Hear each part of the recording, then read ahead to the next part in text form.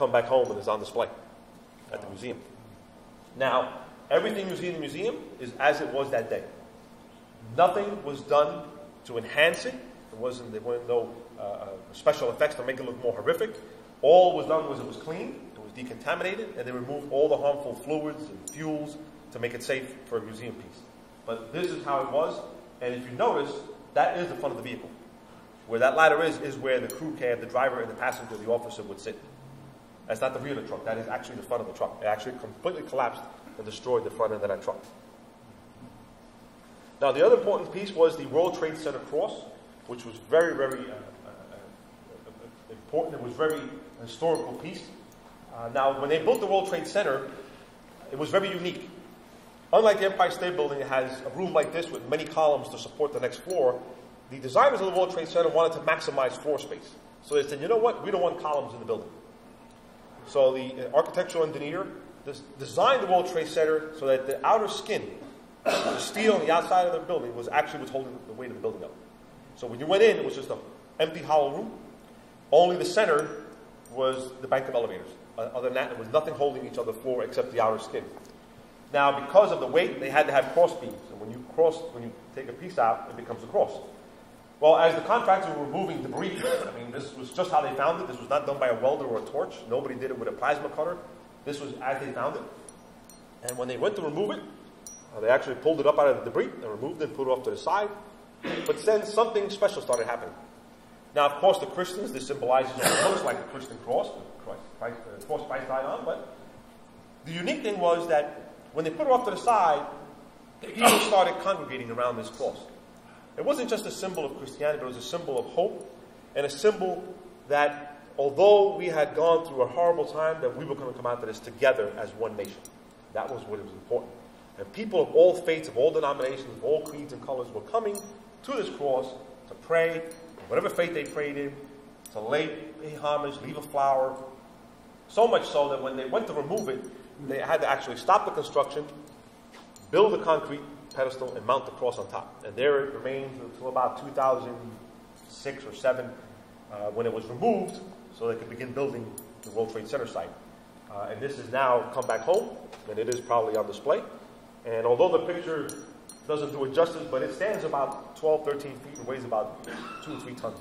So it's a massive piece of steel that's actually on display there. Now, when they created the World Trade Center, World Trade Center was literally at the same level, sea level as the Hudson River. And it was literally 1 block away. So when they started building these massive caverns and these holes, removing the landfill, they realized that, hey, maybe the Hudson River might seep through and collapse. So they decided to build the upside-down bathtub, as you see here, which was called, that's what it was actually called, the upside-down bathtub. And it was nothing but a slurry wall with reinforced rebar to keep the Hudson River out, which it never did seep through anyway, but that's the way it was designed. And this massive cavern was where the foundation of the building would rise. From there it would rise up. And if you've ever been to New York City, if you stand with the World Trade Center behind you and you look towards New Jersey, all the buildings across the street are now sitting on landfill that was built from the dirt that was removed from the World Trade Center. They created about a third, or I think it was about 120 acres of dirt that was removed, that was dumped in the Hudson River to create landfill. And of course, they got away with it because instead of paying to get rid of the dirt, they told New York City, hey, we'll just dump it in the Hudson River because we're going to make New York City bigger. And what happens when you make New York City bigger? When you add more land, more taxes, you're going to make more money. So New York City said, hey, keep going, just don't get too close to Jersey because they're going to claim us again. Stay away from Jersey. But they did, and it's called Battery Park City now. And if you go across the street, you're actually standing on a landfill that was dug up from these 2 buildings. Now, on May 2014, this was the inauguration of the museum. Our president came to inaugurate the museum here, and we were way in the back. And if you notice in the back was our perfect action, standing tall and still about 15 to 20 feet or so on top. And if you look at the bottom, third guy in is Governor Chris Christie. And he was our governor a few years ago. And if you ever heard the GWV Bridgegate scandal that happened, because the mayor of Fort Lee, where the bridge is at, where we're stationed, didn't want to support him. And his cronies and comrades decided they were going to pay him back. And they were going to congest all the traffic in Fort Lee by giving, instead of 3 lanes, which we usually give to Fort Lee, to alleviate their traffic, we'll give them one lane. And the sad part is that my crew was the crew that actually went out and put the cones at the order of his number 2 guy, Wildstein, which was his childhood friend who grew up with him. So a lot of these guys had to go to federal grand jury, they had to go testify, and again, people would say, well, who ordered you to do it? And I say, he did. And I always wanted to say, well, if they call me, I'm going to have a picture of Christie on my phone. And when they asked me, I say, he did it. But again, it was a nice occasion. It was a nice time to be there, to witness that. And it was actually closed for about 60 days or so, just to honor the family members and the first responders. Then it was opened up to the public. And right now, although it's not a national park, it is a private non-profit organization that runs it. It is one of the fastest growing museums or memorials in the United States that's being visited every day. Now, the one problem we had was, are we going to build it the same, or are we going to do something different?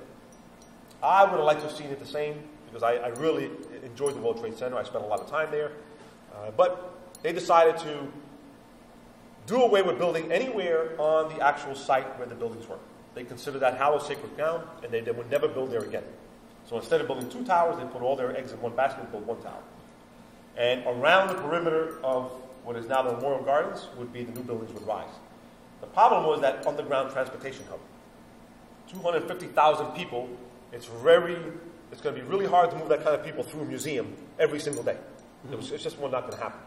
So we had to figure out a way to keep that important hub in New York City, but they had to move it 2 blocks back and create the Oculus, this $4.1 billion Oculus.